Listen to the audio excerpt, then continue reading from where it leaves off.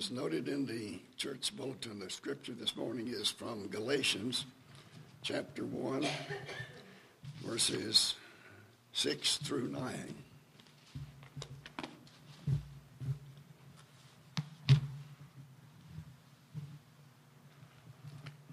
I am astonished that you are so quickly deserting the one who called you by the grace of Christ and are turning to a different gospel, which is really no gospel at all. Evidently, some people are throwing you into confusion and are trying to pervert the gospel of Christ. But even if we or an angel from heaven should preach a gospel other than the one we preach to you, let him be eternally condemned.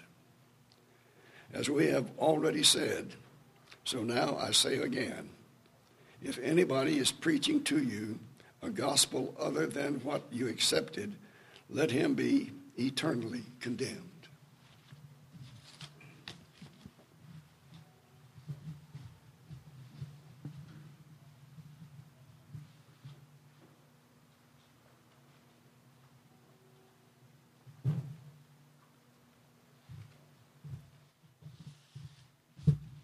Good morning.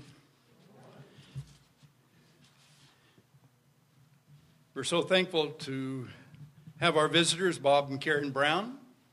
We appreciate you coming our way from Bakersfield. And Gary, what's your sweet wife's name? Lynette. Gary and Lynette Beerley from Quincy. And they're good friends of Bruce and Katie. And as a matter of fact, Gary and Bruce share the pulpit up there at Quincy. And did you know anything about Grover Beach before you came here, or did he tell you anything? It's just a coincidence that you're here? No, my daughter lives here. Oh, I see. Well, anyway, he just learned that I baptized Bruce and also married them. And they're great friends of ours, and it's so nice to meet you two, because we've heard some great things about you. Bruce and Katie have told us how important you are to that work up there. And, he told me that you shared the pulpit. And today I got a chance to meet you both. And I think that's wonderful. I'm glad you came by to be a part of us. Bow with me in prayer, please. Dear Heavenly Father, we want to thank you for this beautiful day. And we are twice blessed in that we not only have this beautiful weather and beautiful place to live, but we also are blessed with another Lord's Day, that we can come together upon the first day of the week to break bread in the Lord's Supper and to fellowship one another in worship and praise to you, and remember the Lord's death and hear a message from your holy book, the Bible. We're so thankful you hear our prayers, our petitions, our intercessions, our requests. And we pray, dear Lord, for those that are suffering with chronic illnesses and problems in the church family and among those loved ones and friends of church members. We pray for those that are traveling, and we pray for their safety, and we pray for their return. Father, we know that there are many false prophets that have gone out into the world, and we know that it is our place to be fruit inspectors, to determine the good fruit from the bad fruit, so that we know whether or not the tree is good.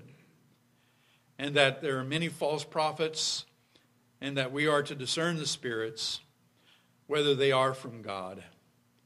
And Father, we know that a horrible curse is pronounced upon those that would present a different gospel than the one that we have preached by the Apostle Paul and the other apostles.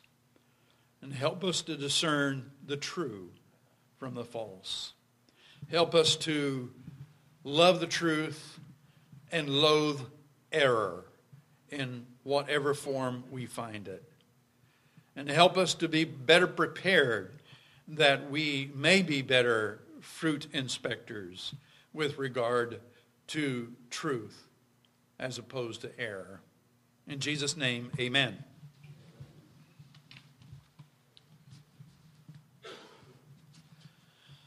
I would say that if you would remove all the verses in the New Testament that are written to address false teaching and false practices unapproved by God, if you were to remove all that from the New Testament, you wouldn't even have a third left.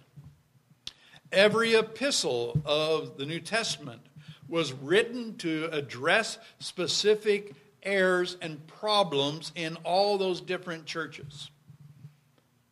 It is very important that we understand that we can't just simply preach on all the positive and think that the negative will take care of itself. The New Testament wasn't written like that. Jesus didn't teach like that. Paul didn't teach like that. Oh, yes, there's every reason to be positive and hopeful and to give hope and encouragement to the church family. But it's also an imperative to preach the whole gospel and not just a part of it. And therefore, it behooves us to also warn of the dangers of false prophets. The last time, 2 weeks ago, I spoke from this pulpit. We addressed Islam, the religion of Muhammad. And I mentioned that when I got back here, I would address the subject of the Quran, which is the Bible of Islam. And why would I do this? It is because of the rapid increase in growth and the spreading of this religion throughout the world. Billions and billions of people are turning to Islam, embracing the Quran as the Word of God. And there is the possibility that what happened to Europe may happen to America, since each generation shows that the Islam families are growing faster and larger than non-Islam people. Now, Islam is the religion of almost 1 billion people in the world today. And as I mentioned, the Quran is a book claimed to have been transmitted through a chain starting from God himself to Gabriel, the angel, to Muhammad, and then to his people. I have a copy here, my copy of the Quran, and I have read every page of this book, and several years ago. And in the last couple weeks, Linda has watched me read this thing off and on for a couple weeks, and just reviewing a lot of the things that I had read, and to make sure that I truly represented what it says in that book. And so we are today going to ask the question, is the Quran from God or man? Let me just simply state a clear fact. Muhammad was born in the 6th century, and he died in the 7th century. And so we're talking about 6 centuries after the New Testament was written, and many more centuries after the Old Testament was written. Now we know that the New Testament reflects the teachings of the 1st century, because all the church writers of the 2nd and 3rd century, if we didn't have the Word of God, scholars say we could duplicate the New Testament from all the writings of the church fathers of the 2nd, 3rd, and the 4th century. And comparing their writings with what we have in the New Testament, it's practically identical. And the same goes with the Old Testament. We know that the Old Testament existed fully and completely before the birth of Christ, because we have copies of the Greek translation of the Old Testament around 200 BC called the Septuagint, because it's claimed to have been translated by 70 Jewish scholars. And so what we have here is proof that the New Testament and the Old Testament existed in a period of time in close proximity to Jesus Christ. And so therefore, it did not have the time to be corrupted. Now, when Muhammad claimed that God revealed these things to him, he also claims that he is one of a line of prophets going all the way back to Adam. He accepts the Old Testament as a divine revelation. He says the angel Gabriel told him that the Old Testament was revealed to the various people like Moses and David and Solomon and the prophets and so forth, and that they were the Word of God for those people. Let me just read to you what I have quoted out of this book concerning its claim for the Old Testament. Now, it'll become clear to you why I'm sharing this with you in a few moments. Now, their chapters are called surah, but I'm just going to use chapters to make it a little simpler. In chapter 19 of this Quran, it says, "And commemorate Moses in the book, for he was a man of purity and an apostle and prophet." Chapter 2, Gabriel said, "To Moses we gave the book." And chapter 6, "Who sent down the book which Moses brought a light and guidance to man, which ye set down on paper. Say, it is God." Chapter 6. Chapter 12, "Of old we gave Moses the book." Now this is supposedly Gabriel and the angels communicating to Muhammad concerning what they did in the days of the Old Testament writers. In chapter 17, "Higher gifts have we given to some of the prophets than to others, and the Psalter," which is the book of Psalms, "we gave to David." In chapter 23, "We gave Moses the book for Israel's guidance." Chapter 29, "Thus have we sent down the book of the Quran to thee," to Muhammad, "and they to whom we have given the book of the law believe in it." In other words, the Jews should believe in the Quran. And they gave the book to Moses. And then in chapter 40, "Of old gave we Moses the guidance, and we made the children of Israel the inheritors of the book," that is, the Old Testament, "a guidance and warning to men endued with understanding." And then in chapter 46, "But before the Quran was the book of Moses, a rule and a mercy, and this book confirmeth it."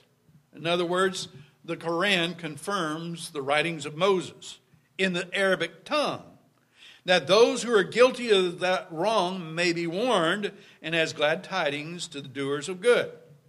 Chapter 57, "And of old sent we Noah and Abraham, and on their seed conferred the gift of prophecy and the book."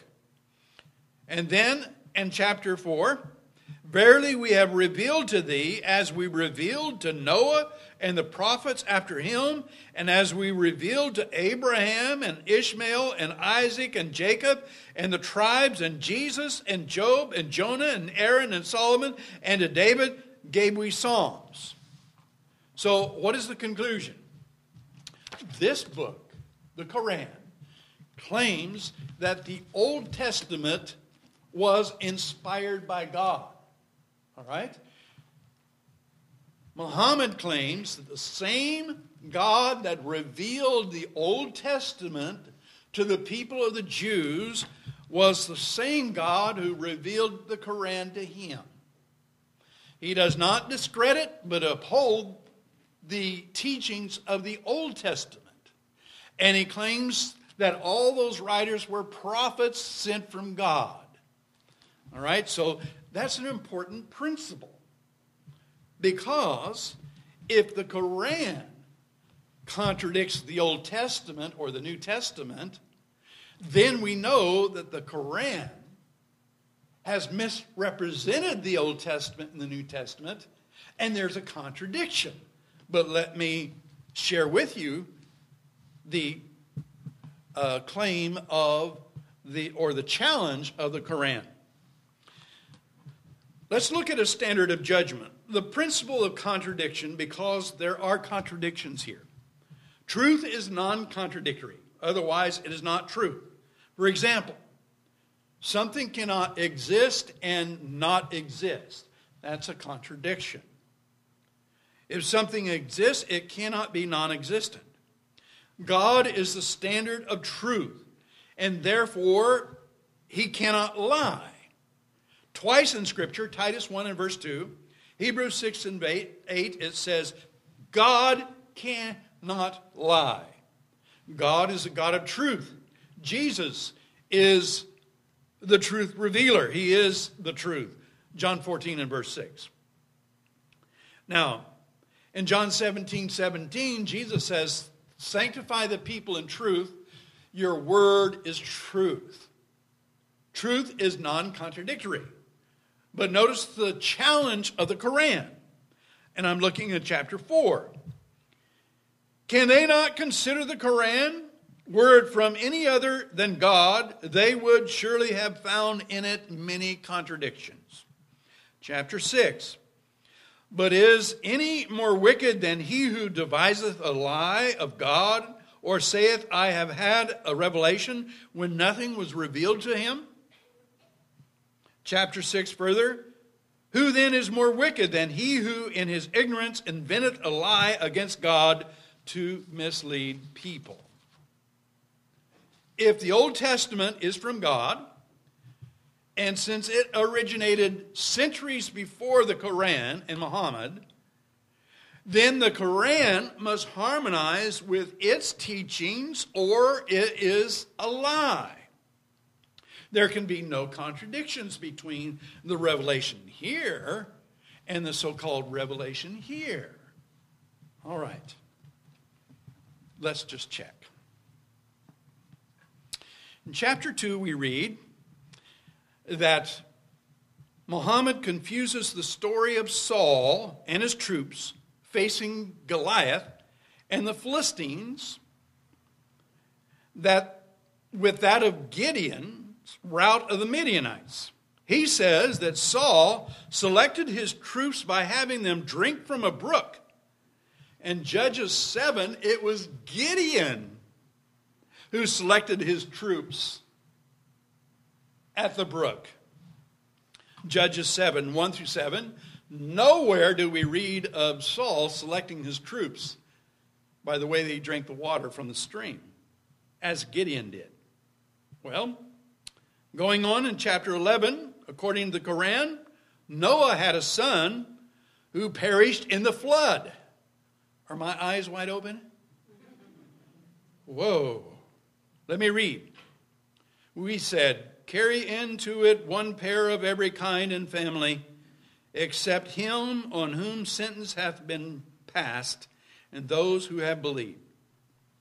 And the ark moved on with them amid the waves like mountains, and Noah called to his son, for he was apart, embark with us, O my child, and be not with the unbelievers. He said, I will betake me to a mountain that shall secure me from the water. He said, none shall be secure this day from the decrees of God, save him on whom he has shown mercy. And a wave passed between them, and he was among those that drowned. The Bible Genesis 6 and 10 says Noah became the father of 3 sons, Shem, Ham, and Japheth.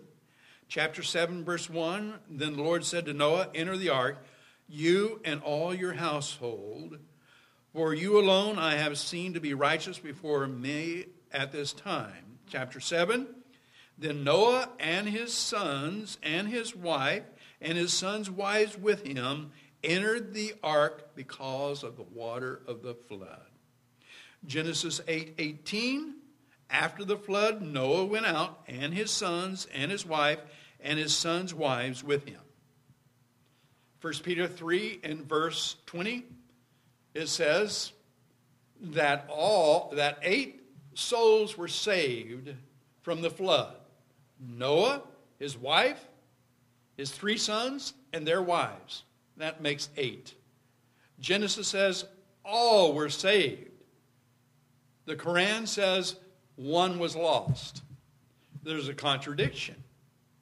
And if they both claim to be the truth, and the Quran was written after the Bible, and it contradicts the Bible, are you going to say that the Quran is true and the Bible is wrong when he already said the Bible was true? Well, let's go on. In the story of Joseph, when he fled from his master's house away from the man's wife, who wanted to force herself upon him, it says they examined the coat that he left behind. As you recall, he fled the house and he left his overcoat. It says they examined the coat left to determine if it was ripped from the back or front, and determined that the woman was lying. In chapter 12, she confesses that she lied. But Joseph was thrown in prison for not obeying her. In Genesis 39, it is clear that the woman lied to her husband about Joseph, and Joseph was taken and thrown in prison because of the accusation of the man's wife. Contradiction that is very glaring. Now, there are several contradictions in the story of Joseph repeated in the Quran. But one that is interesting is that Muhammad confuses the story of Isaac with that of Joseph. As you may recall, Isaac was almost blind and gave Jacob the opportunity to pretend that to be Esau and trick his father into giving him his elder brother's inheritance in Genesis 27. As you may recall, Isaac smelled Jacob to see if it was really Esau, and since he was an outdoorsman and hunter, and he was convinced because of the trickery of Jacob. But in the Quran, Joseph sends his garment to his father Jacob, who is now blind, to recover his sight. Jacob recognizes his scent from the garment as his son's. He's obviously comparing 2 stories here and contradicts the biblical account. It says also in chapter 28 that Moses fled from Pharaoh, and when he finally reached a well in the desert, he met 7 sisters, Exodus 2, but in the Quran it says he only met 2 sisters. Next, in the story of Moses, when the people in the wilderness complain, the Quran says that God threatens to send the people back to Egypt, and Moses said vileness and poverty were stamped upon them, and they returned with the wrath of God. This for that they disbelieved the signs of God and slew the prophets unjustly. In chapter 2, what's so amazing is that we have such a glaring anachronism. You know what an anachronism is? It's confusing the times and the events and putting them in different chronological order. So here he says they were guilty of killing the prophets. The Jews didn't kill any of the prophets until hundreds of years later. And yet Muhammad is saying that the killing of the prophets were taking place already. He was grossly ignorant of the Old Testament chronology. The speaker could not be an angel of God since he would have known the facts. According to the Quran in chapter 7, Moses performed 9 plagues in Egypt, and one of them was a flood. Are my eyes wide open? Those children in there, I think only one today, right? Knows that there were 10 plagues in Egypt, right? And if memory serves me correctly, I don't think there was a flood among the 10. Here is a list of what they are. The water of the Nile turned into blood. There were frogs, lice, flies, pestilence on the livestock, boils on man and beast, heavy hail, swarm of locusts, and 3 days of darkness, and death of the Egyptian firstborn. Did you hear flood? Did you hear 10? Obviously, there's a contradiction here. Next, we find in the Quran, when Joseph brought his family down to Egypt, it says that his parents were brought into him, and he lifted up his parents to the seat of state. That's in chapter 12. Now, his full brother, Benjamin, was a full-grown man at that time. And Benjamin and Joseph's mother died in childbirth when Benjamin was born. And yet the Quran said that Joseph brought his parents down to Egypt and exalted his parents, mother and father. He had no mother. She had been dead for probably 25 years. Next, that's in Genesis 35:19, if you would like to double check that. When John the Baptist was born, the Quran claims in chapter 19 that the name John had never been used before. Now, you know what I'm going to tell you. There were 7 prominent figures in the Old Testament bearing the Hebrew name John. And it occurs 24 times in the New Testament. But the Quran said once John the Baptist was born and given the name John, it had never, ever been used before.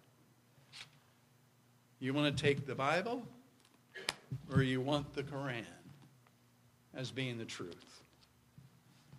One of the most glaring contradictions is the birth of Jesus. Muhammad says that Mary, and this is in chapter 19 of the Quran, Mary, the mother of Jesus, withdrew into the desert place and resting under a palm tree when she went into labor. Does that remind you of Hagar in the Old Testament in Genesis 21? Yes. The account is about Hagar, Sarah's handmaiden, who was driven out into the wilderness because of the jealousy of Sarah. But according to the Quran, Mary, the mother of Jesus, withdrew in the desert place and rested under a palm tree and went into labor. If memory serves me correctly, I think she went into labor in Bethlehem and in a barn or a cave functioning as a barn.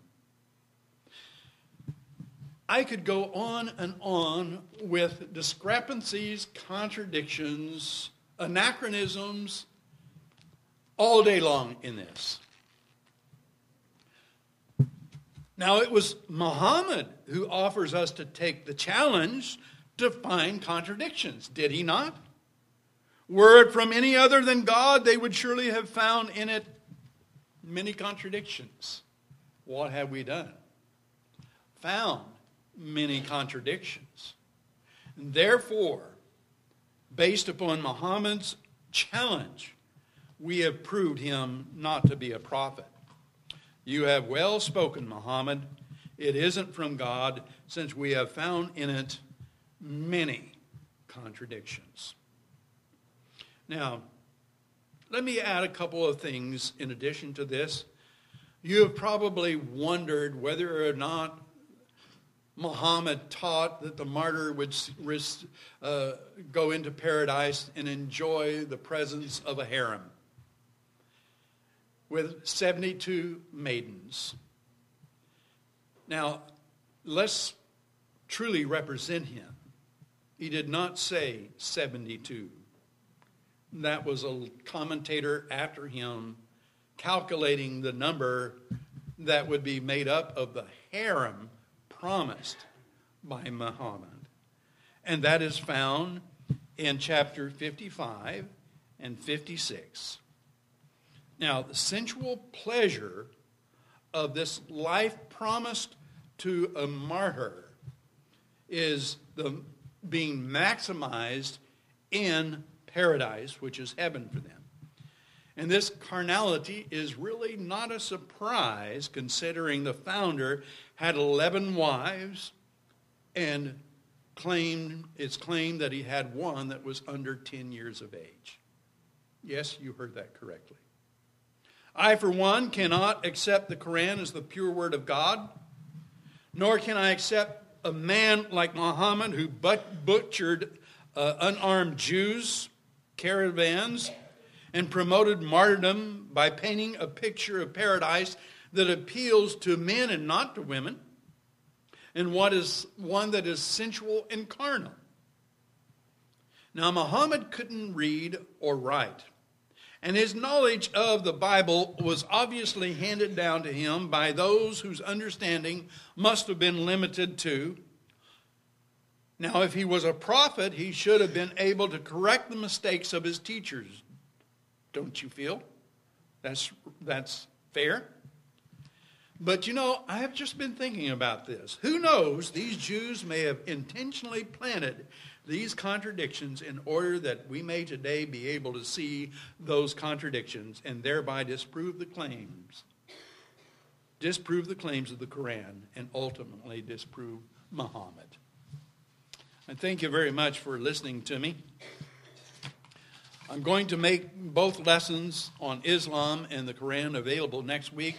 I'll have handouts for you if you'd like to take them and study them on your own time and leisure, and have a ready reference anytime that you're called upon to defend the Word of God as being the Word of God and expose the Quran for being a writing of men rather than a writings of God. Now, before I close, let me say that I can turn on any page of the Quran and read something good. Because I believe that many of the principles that he teaches in the Quran are based upon his learning of the writings of the Old Testament and the New Testament.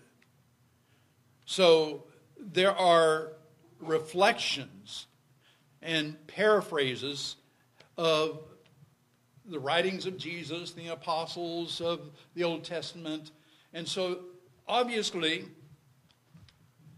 there's going to be good things in this. Otherwise it would have never ever succeeded in being accepted as the Word of God. So I am not going to discredit the whole book, because I'd be discrediting the quotation and references to biblical principles as well. And I would caution you not to simply say that the Quran seeks to eliminate all unbelievers, Jews and Christians, because that's not exactly correct. The problem comes is when Islam is attacked by Jews or Christians, then they are encouraged to retaliate. But they are not taught to initiate violence where there is no violence received by Jews and Christians. And so that's a misrepresentation by a lot of people who haven't read the Quran at all. What I'm concerned is that people believe in the Quran and are converted to Islam without knowing the facts. There's too many contradictions for it to claim to be the Word of God. When you turn to the Bible, no contradictions. You turn to the Quran, contradictions.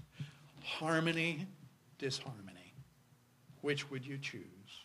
What would you place your hope of eternity on?